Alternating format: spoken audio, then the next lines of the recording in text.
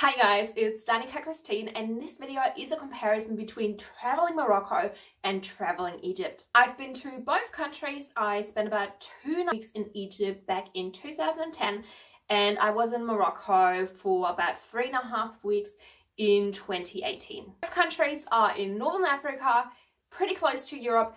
Great to travel in winter, so you might have trouble deciding where to go on your holiday. I'm here to make that decision a bit easier for you. If you're new to my channel, then please make sure to subscribe as I make new videos about traveling the world, living abroad, all that good stuff every single week. The first thing I want to talk about is the climate and the best time to go.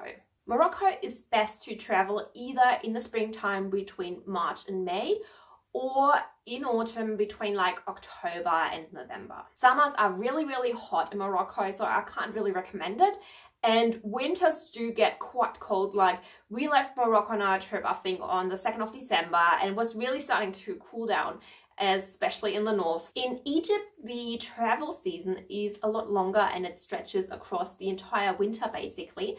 So you can start traveling in Egypt around October and then kind of all throughout winter until April, because Egypt is a lot warmer. It also rains a lot less than in Morocco. So the winner in the climate category is Egypt. The second category we want to look at when you're deciding where you want to go for your holiday is how long do you want to go. I spent about 3.5 weeks in Morocco, and I found that a little bit too long.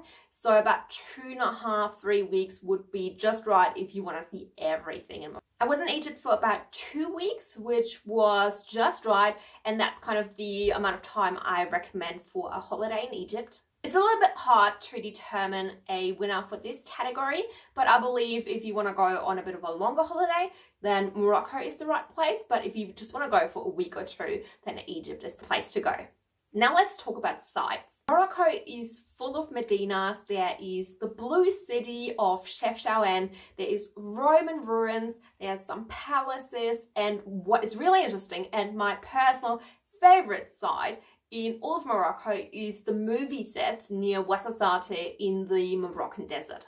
I do have to say though that with the exception of the movie sets, the sites in Morocco were a bit more low-key, and overall I have to admit that I was not that impressed. Like, me and my friend kind of had the same feeling. We were like waiting for like this big wow moment when we saw like something we'd never seen before, and that was just take our breath away, and that just didn't really come. Like, the only thing that kind of got us there was the movie sets. But in terms of like all the other sites, it was all nice, it was all good, but it was never like breathtaking or just like, you know, mind-blowing. Egypt, in contrast, has the pyramids, the Sphinx, the temples of Luxor. There's the Abu Simbel temple, which, by the way, is one of my personal 7 wonders of the world. And I just feel like Egyptian sites are like so rich and so impressive. There is so much to see, so much to explore. This category, without a doubt, Egypt wins, hands down. The next category I want to talk about is safety and the level of sexual harassment. Morocco is one of the safest Muslim countries to travel, and me and my friend kind of experienced some harassment while we were in Morocco, but it was not too bad. Egypt does have a little bit of a bad reputation in terms of safety, but I do have to say I don't think it is as bad as some people believe it is. At the same time, I do have to say though, Egypt was the country where I experienced the worst sexual harassment in my entire life, and I've been to India. Egypt is probably the only country that I've been to so far that I would never travel alone as a woman, just because of like the experience I had there. I was traveling Egypt with my then boyfriend, and kind of like, it was fine while he was with me, but the minute he was gone, you know, just out to get something or buy something, and I was just like in a shop or whatever, or in a restaurant by myself, the harassment would start. And it was really, it was just next level. It's something like I'd never experienced anywhere else. Like, it's just started instantaneously the minute he was gone. I was asked a lot of inappropriate questions by Egyptian men, and just, I got so much unwanted attention. And it was just overall like a bad experience in that regard. When you look at safety and the harassment factor, then Morocco is definitely the better place. The next category I want to look at is the cost of traveling. In 2018, I spent 35 euros per day in Morocco traveling as a backpacker on a budget. So we were staying in hostels, we were eating our meals in restaurants, we were taking local buses, sometimes taxis, but not too many. We, went to lots of sites. So we spent about, on average, I think 36 euros per day.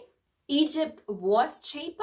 I spent 25 euros per day in Egypt, but that was back in 2010, so I don't think that that is accurate anymore. I had a bit of a look online, and it seems like most backpackers now spend about 30 to 40 euros per day, so I think it's about the same as Morocco these days. Let's talk about beaches. Morocco has a long coastline, but surprisingly few good beaches. Because most of the Moroccan coast is right along the Atlantic, it is very, very windy. And I think it's generally better suited for kite surfing than lying on the beach or swimming. My friend and I were in Essaouira in Morocco, and we just wanted to walk along the beach.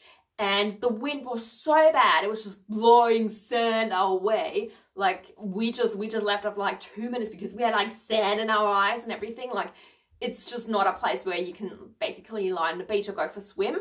And the sea is full of kite surfers there. So if that's what you're into, then Morocco is a good place for you. But if you just want to go for a beach holiday, I know there is Agadir, which is a place that my parents went to for a beach holiday.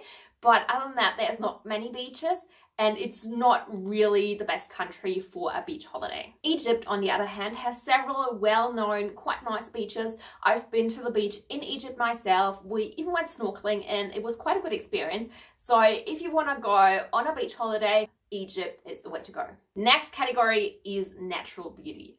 Morocco has these stunning Atlas Mountains, and the desert there is also quite beautiful, whereas Egypt, I have to say it, has the best desert I've ever seen. It is huge, it stretches on for ages, it feels quite remote, especially if you go really far into the south. Overall, I have to say, for natural beauty, Egypt is my favorite, but it's kind of a close call. The last category is side trips. Both countries can easily be combined with another country. You can do like a trip where you visit Morocco, Egypt, and then add on like a little side trip to one other country. Morocco, the obvious choice is Spain. Me and my friend went to Spain first for a week before we took the ferry to Morocco. You can easily spend anywhere from a few days to several weeks in Spain before you go to Morocco, and it is something that I can highly recommend because Spain is just fantastic. From Egypt, we took the ferry over to Jordan